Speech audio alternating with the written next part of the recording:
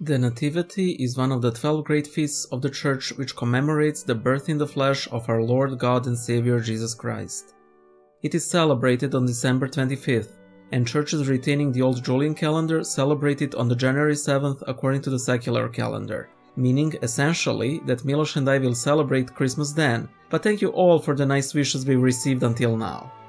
There are a lot of memes going around claiming that this day specifically and the circumstances of Christ's nativity in general are taken from pagan myths. These memes tend to be outright fabrications, generally never listing sources for their wild claims. I will just say that the specific date for Christmas, December 25th, wasn't chosen for its association with Saturnalia, but because it falls 9 months after the Feast of the Annunciation when we celebrated the Incarnation of Christ. I highly suggest this video by Michael of Inspiring Philosophy, who does a terrific job at defending Christmas from these silly claims. He has an entire series devoted to the subject. The Nativity of Christ is preceded by 40 days of fasting, meaning we abstain from meat, dairy, fish and eggs, with fish being allowed on certain days. The Advent fast is a symbolic representation of the sorrow of mankind at free reign of sin, but also a joyful anticipation of the birth of the Messiah who will shatter our bondage to sin and death once and for all.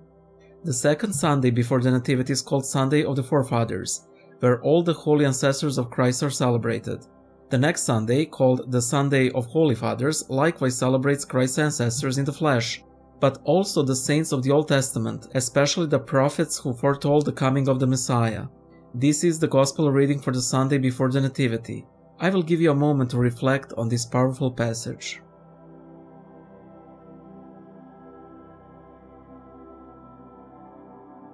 The day before Christmas, the Divine Liturgy of St. Basil the Great is celebrated, but also the service of the Royal Hours, during which the prophecies of Christ's Advent are read, as well as the all-night vigil.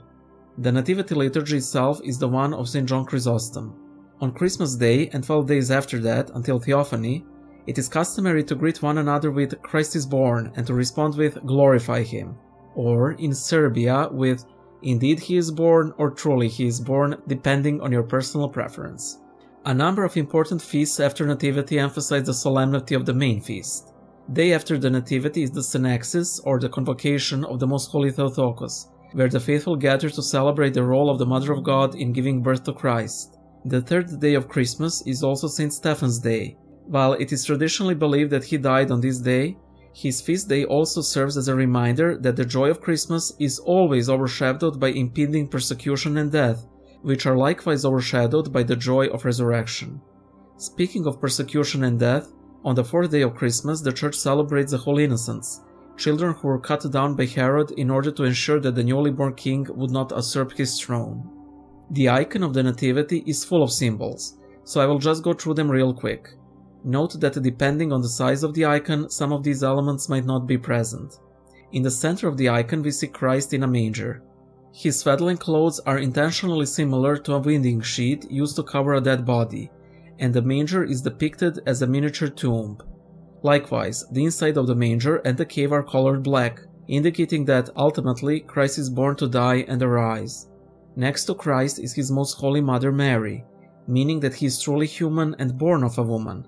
He did not appear out of thin air. An ox and a donkey are close by Christ.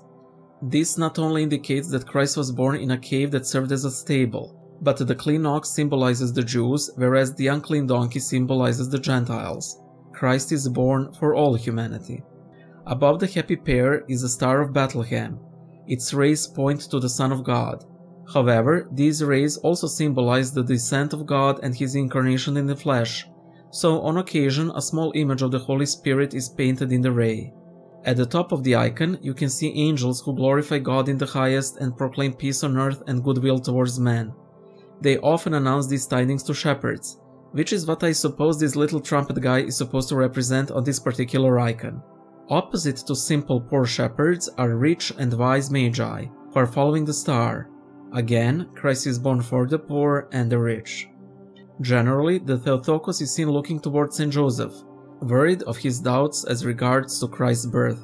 St. Joseph is usually seen conversing with a shepherd, who is actually a devil in disguise, amplifying his doubts.